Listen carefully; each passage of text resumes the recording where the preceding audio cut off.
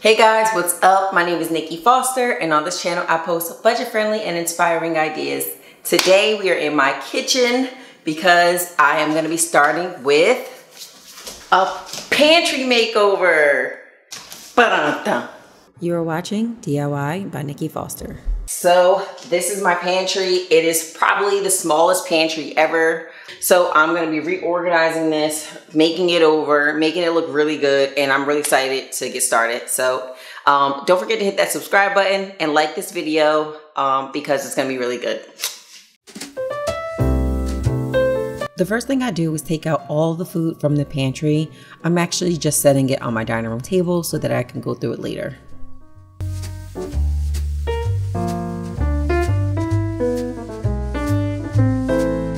Okay, so step one is done. Now I'm gonna clean this out. I grabbed a broom and quickly swept the inside of the pantry. And this is just a quick look at the pantry completely cleared out. And then for step two, I just removed the wire racks.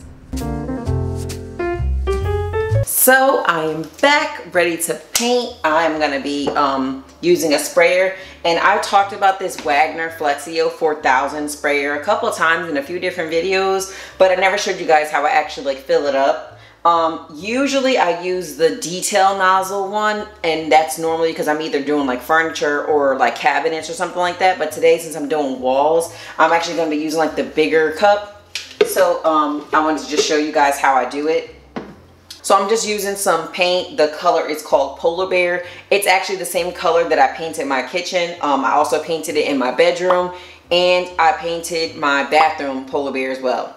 Oh, I also painted my son's big boy bedroom makeover with the Polar Bear color as well. I really like this color. It looks good in every house. I think I said that quite a few times, but I just wanted to like reiterate that in case you guys are looking for like a white paint on the cooler tone that's not extremely stark. This one's a good one to choose. I want to show you guys how to use the Wagner Flexio 4000. So I'm actually just going to be putting a little bit of paint into this cup here. Hope you guys can see that. And I think that should be good. This is something that I highly recommend with the sprayer. You have to like dilute it a little bit in order for it to like go smoothly through the nozzle. You don't want it to get like clogged. And that was like part of that learning curve that I learned when I first was using it. But since I'm using it now, I want to show you guys and tell you guys how to do it. So I'm actually just going to use like 1/4 cup. I just put a little bit of water in it just to thin it out, just a smidge. Now, if you want, you can take a stirrer and stir it up. Okay, and then now I'm just gonna put this on. So this is the handle. You just put the handle on. It locks, like it basically like locks in place. That's basically it. That's how you hook it up. It's so easy to use. Then I quickly painted inside of the pantry. Because this was a small space, this sprayer made it way easy to get everything covered. I really couldn't fit into the pantry with the sprayer, so I did grab a ladder to reach high up inside the cabinet. And also I wanted to add that the total time it took to paint this pantry with the sprayer was probably about 5 to 7 minutes. I'm gonna let that dry. I think that looks really good. I love how it's like super crisp now versus how it looked with the beige paint. So it's funny when you add like a fresh coat of paint to something, it really like brightens up the place. But this is basically how it's looking on the table. That's all laid out on the table. And then here are some other items. That's canned goods and some other like canned goods here too. So I'm just gonna go through this and then see what happens. I went through the food on the table and sorted everything out with like items. I also used this as an opportunity to toss anything out that we weren't going to eat or anything that may have expired. This was a really important step so I could know how many containers I would need for the dried goods. Okay, so I organized all the food. I didn't really actually have to throw out that much. So we actually do pretty good here. I'm kind of proud of us. So what I'm gonna do is I'm gonna just like leave it here. I'm gonna get the containers that I need that I'm gonna be organizing all the food in. And then I think I'm gonna like figure out which food goes into what. I think it might be better to do it that way to see what other containers I might need and how I want to organize it on the shelves, because I think that might be a little bit easier and I just want to make sure how I organize it makes sense. So like sugar and oatmeal and brown sugar, I feel like all that should go on like one shelf, and like pasta and stuff like that should go on like another one. But since my pantry is so small, I want to make sure I'm organizing it that way. You know what I mean? I hope you know what I mean. You guys know what I mean. So I got this container set from Amazon. It's a 24 pack. So it comes with like really long containers. That's good for like spaghetti. So it comes with some smaller ones. After I washed the containers out, I filled them up with dry goods so everything could be more compact in the pantry.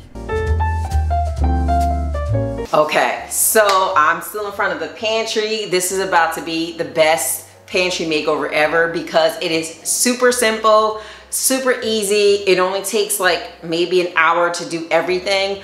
But this is perfect for people who are renting. This is perfect for people who might be a little bit more afraid of using major power tools. So this is for you. I did a poll on my community tab in YouTube, and you guys answered those questions, whether you are a renter, whether you are a homeowner, or whether you're living with someone else. You guys answered. Most people are homeowners, but also there were quite a few renters out there, and I still had people commenting on some of my other videos like, hey, do you have any renter friendly ideas? So I am trying to cater to you guys as well. So this is for you. I'm hoping you guys love this. So let's get started.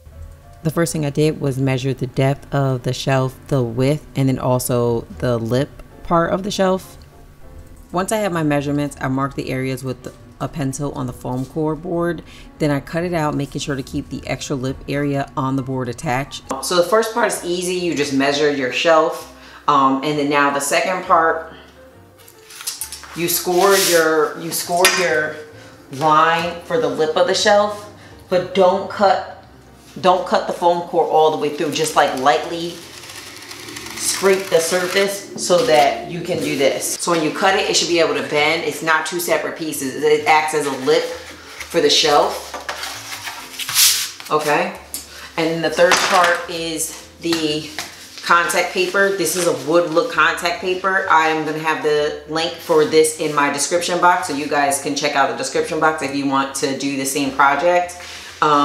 This also has like lines, grid lines in the back, so that you can measure how much you need, and you can cut it with scissors. So I'm just going to measure mine here, and don't be afraid to like measure a little extra just in case, like as far as the length. So I'm just going to follow the grid line all the way up.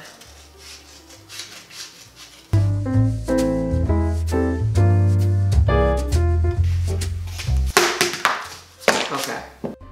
I noticed that it was a little easier to start with the contact paper on the side of the foam core, then I just smoothed it out across the surface from there. For the lip part, I peeled back the contact paper just a little, then folded the foam core on the crease so that it would bend naturally, and then smoothed the contact paper again. And if you mess up, all you have to do is just lift up the contact paper slowly and then smooth it back down. Look at how cool. It looks like a wood shelf.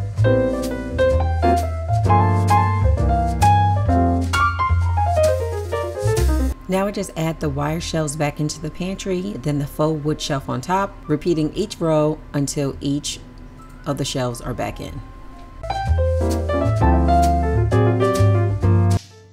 Look at the faux wood pantry shelves. These look really good.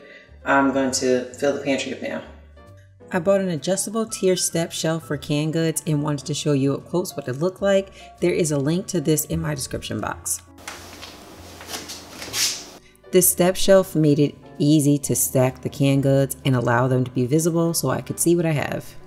These pantry labels I did make myself.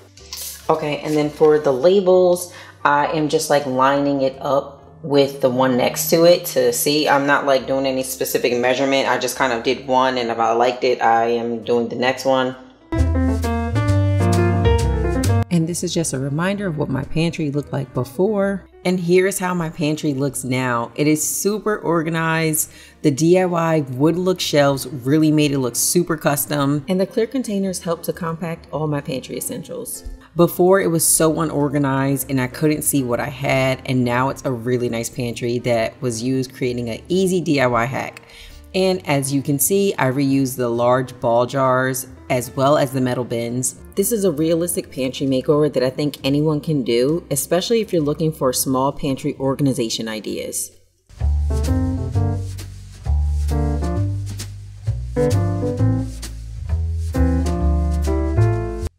Also, I just wanted to point out, for taller items, I did use my kitchen cabinet to store things like oil, condiments, and any other seasonings that I use while I'm cooking. And here's the total cost of this DIY pantry makeover. The labels I made for free using Canva and some waterproof paper that I already had, so that was $0. The black metal bins I reused, so that was $0. The large glass ball jar I also reused, and that was also $0. The 24 pack of clear containers were $31 off Amazon. The adjustable step shelf was $17. The wood look contact paper was $6 each, and I needed 2 rolls, so that was $12. The foam core board was $1 each. I needed 5, so that was $5. And the total cost of this DIY pantry makeover was only $65. The links to all the items I used are in the description box.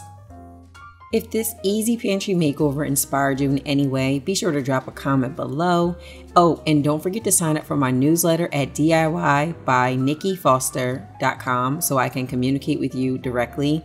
Also, if you decide to do this pantry makeover on your own, I am building a DIY club on Vibely so we can support one another as we transform our homes, set goals, and so much more. The links to everything are in the description box below. Thank you for 80K, and thanks so much for watching. I'll see you guys in the next one. Peace.